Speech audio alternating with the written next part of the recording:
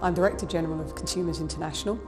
We're a federation, a global federation of more than 250 consumer organisations and supporter groups with a global voice for consumers. So our job really is to be out there on the global stage fighting to make sure consumer rights in whatever country you're in are being heard, that consumers are protected and that consumers are empowered.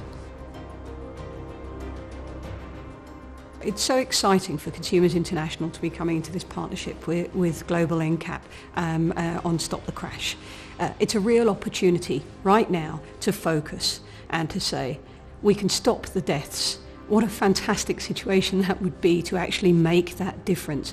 Stop the Crash is focusing on 3 key features that absolutely can be provided now. It's technology that's available, the electronic stability control, the autonomous emergency braking systems, and for motorbikes, the anti-locking braking systems, the same, can be put in right now and make that difference for consumers' lives.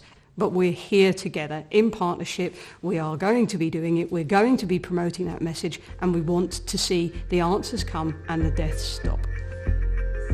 Well, it's fantastic news for us that Consumers International are joining the Stop the Crash partnership. Consumer rights is at the heart of the message that we're trying to convey about why vehicle safety technologies that can avoid crashes altogether must be brought forward. They're a key ingredient.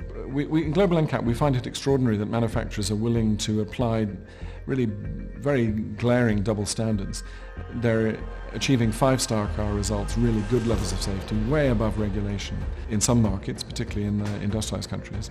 But then the same manufacturers in less well-regulated markets are perfectly happy to tolerate vehicles that only achieve 0 stars. That's a level where the risk of fatal injury or serious injury is extremely high, where the cars definitely don't meet minimum UN crash test standards. Major global brands, some of the biggest companies in the world, are doing this.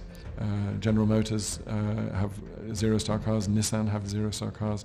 It seems extraordinary to me that companies of such global reputation are willing to tolerate, willfully ignore, if you like, the message that NCAPs are showing that the production of such vehicles is completely unacceptable.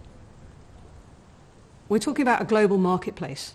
And we're talking about multinational organisations that want to benefit from a global marketplace and from having a global brand. Well, if so, you need to have global standards. And actually you need to abide by them country by country equally, especially in low and middle income countries where consumers are moving from that world of just access to actual choice. And actually it's low and middle income countries where we see 90% of these fatalities. So the product looks the same, but actually the product that they're buying may not have those minimum safety features. Obviously, as a consumer protection activist, that makes you sick to the stomach to even consider that an organisation would go to the trouble of not providing something on a production line for the same car that is going to have it and just be sold over the border. I can't imagine any justification at all for a life being worth more in one country than another.